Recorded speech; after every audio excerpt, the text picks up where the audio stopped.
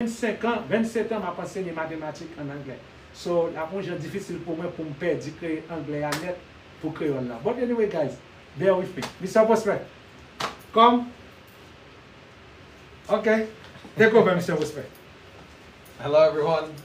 Thanks for having me. I'm Mr. Prosper. Hopefully, if you remember from the previous videos, we started off with like all the types of numbers out there, the real numbers.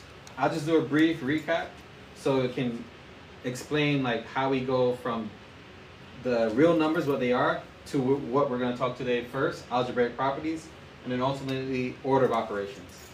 Again, Mr. Paul and I, we came up with this idea of making pre-algebra, algebra 1 classes available online for specifically Haitian-speaking students, because in my high school, it's very predominantly Haitian students, right, in New York City. And I know a lot of them could do better if there was a way for me to get the math to them language-wise, right? I don't know Creole, Mr. Paulin does. And so, again, our goal for these videos is to sort of hopefully get the math simplified so that anyone can understand it, but also in a way that we can, Mr. Paulin can explain it in Creole. So again, I just wanted to go over briefly what we did before, right? Last video, we talked about natural numbers, right?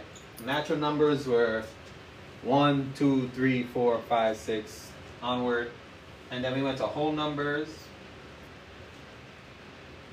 And all whole numbers did was include 0. Whole numbers just include 0, 0, 1, 2, 3, 4, 5, 6, 7, onward.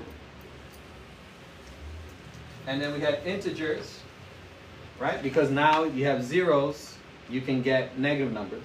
So integers, -1, -2, -3, -4, to negative infinity, like Mr. Paul said last time, or 1, 2, 3, 4, 5, 6 to positive infinity. But then, right, you have numbers that are rational, and hopefully I was able to explain it very simply. Rational numbers are numbers that you can show as a ratio, as a fraction. Those would be the numbers in between, right, the whole numbers. But even a whole number can be considered a rational number because you could turn a whole number into a fraction. And then we talked about irrational,